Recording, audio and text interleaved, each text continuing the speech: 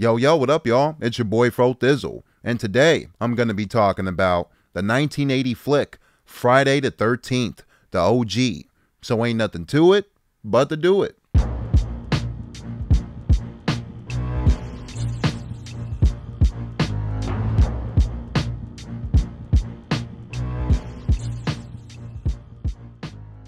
I can understand that this movie is considered a big classic and one of the blueprints of its time, but I'm not the biggest fan of it, and I feel like I share the same sentiment with a lot of fellow movie nerds, and that being that I love a handful of the sequels more than the first. But there's three main things that I genuinely appreciate and enjoy here, and that's Betsy Palmer, Kevin Bacon's death scene, and Walt Gorney as Crazy Ralph. From what I understand, Betsy Palmer didn't believe much in the production of this film, and she even, in her words, considered the script to be a piece of dreck, and she mainly took the role to pay for a new car. Near the final years of her life, she did grow to appreciate the success that the movie had made, but while on set, she had no hope in this movie at all. Having said that, I do think her performance is very strong. I do find her very unnerving, and she is being quite over the top with her facial expressions and the childlike tone of her voice. Kill her, mommy, kill her. It's definitely really goofy, but I highly enjoy Betsy's role in this movie, and I do think it would have been worse without her performance. In my opinion, I do like Adrienne King as Alice, our leading lady, but I do find her to be a bit forgettable at the same time. I do respect Adrienne King for being one of the first Scream Queens, if you will.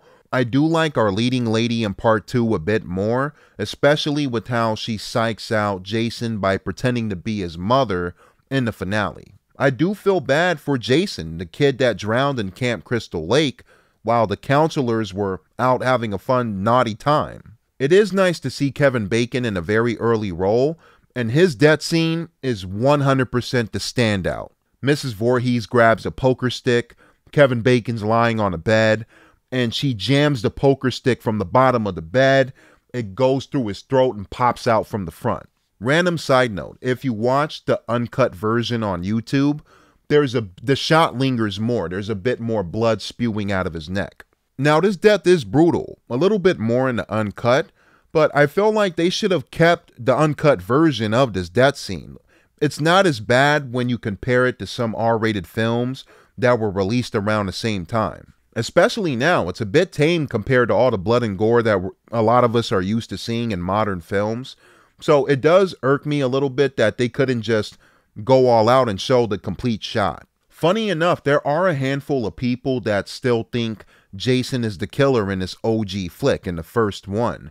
And they forget that Mrs. Voorhees is the one that bred Jason. One thing I find funny with every viewing is that I can tell the killer is a man in most of the shots. For example, the special effect assistant in the movie, Tasso Savrakis, is the one that slits Annie's throat in the beginning of the film. We're supposed to believe Mrs. Voorhees is the one killing off all the counselors, but it's very laughable to me because the shots of the manly hands are distracting and noticeable. This small-time film, which had a budget of about $500,000, went on to make $59 million worldwide, which was a pretty big success at the time. And of course, this led to the sequels that we know today.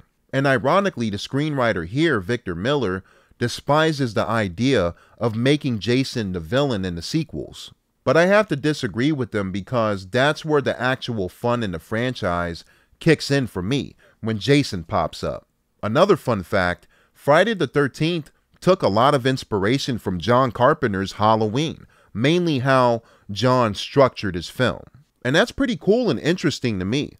This movie only came out about a year or two after Halloween, and both went on to become highly successful franchises. Overall, the original Friday the 13th doesn't have much replay value for me, but I do recommend for you guys to at least watch it once in your life. Cross it off the watch list. Just know that if you're looking for blood and gore with your slasher kills, they don't amp up until the sequels come into play. I'm going to give the 1980 film, the original Friday the 13th, a light 6 out of 10. And that's it, y'all. What do you think about this film? the one that started it all for the Jason franchise. Do you love it? Do you hate it? Is it your cup of tea? Do you not rock with it? Do you think it's a bit overrated? Do you think I'm being a little bit too hard on the film? Comment below. Let me know your thoughts. In the meantime, between time, I'm on to the next review. Frotober continues on. Ha ha ha.